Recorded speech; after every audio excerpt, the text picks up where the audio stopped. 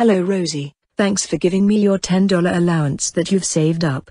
So as promised I am going to teach you a spell to cast. Anyone that you want specifically? Yes, I would like the power to turn people into ants. Any way you can grant me this ability?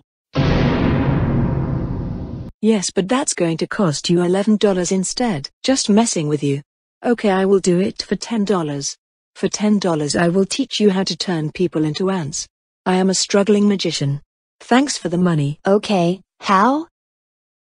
First you close your eyes and think about a pink lightning bolt aura.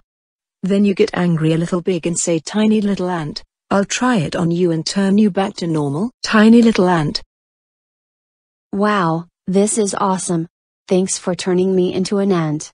So you can't talk when you get transformed? Yes you can, and I will change you back.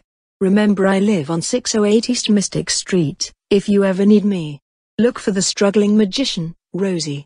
Nice servicing you. Or, lil can, nag, douche, once. Thank you, thank you.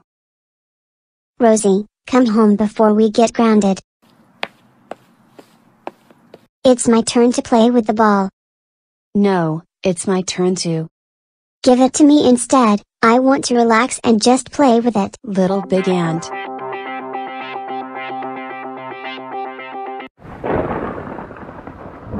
Really Rosie, why did you have to do this? Can you transform me back at least? Or do you know how to? Really, Rosie?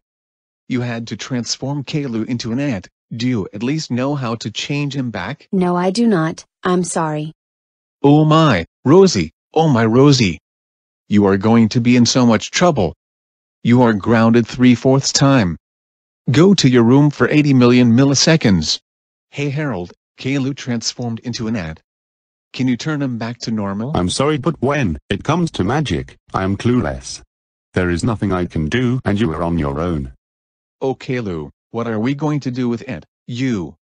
At least you can still talk. Hey Daddy, it's okay. It's not your fault, it's Rosie's. I don't know what we are going to do. At least she is grounded.